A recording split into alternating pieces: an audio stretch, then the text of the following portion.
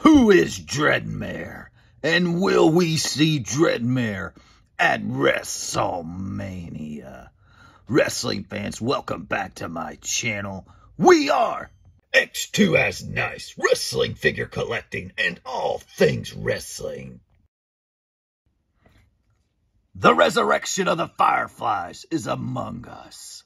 Wrestling fans, we are going to tackle a topic today that's generating a lot of buzz on the internet. And that is Dreadmare real?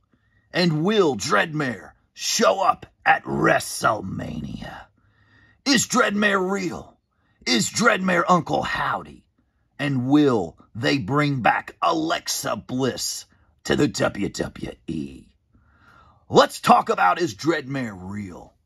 I do believe Dreadmare is real. Now, I know the AI technology makes it easier for people to make videos. However, these videos seem too elaborate for me to see them as anything but real. I don't believe they're fake. I believe this is the WWE's way of bringing back Uncle Howdy. Now, will he be called Dreadmare or Uncle Howdy? That is unclear. And will they be bringing back Alexa Bliss? There was a video on Dreadmare where he pronounces that the Fireflies will be back when the sun and the moon align. And of course, that coincides with the eclipse on Monday, this Monday, which happens to be the same day of what? Monday Night Raw. And I do believe a bigger reveal will happen on Raw.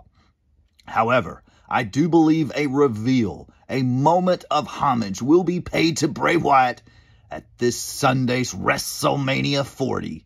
I do believe we will get a little teaser leading up to the bigger reveal on Monday.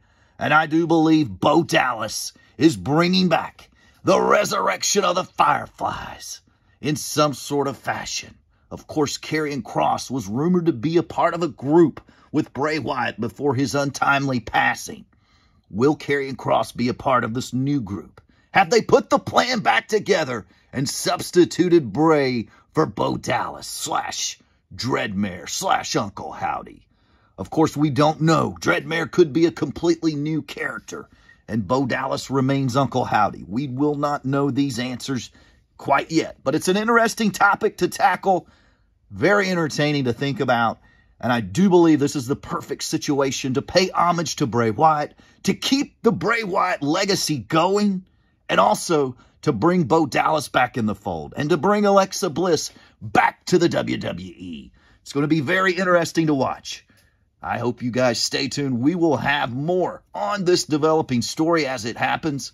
Enjoy WrestleMania. Hit that subscribe button. Check out some of our other videos. And I hope you have a great day. Make it a twice as nice day.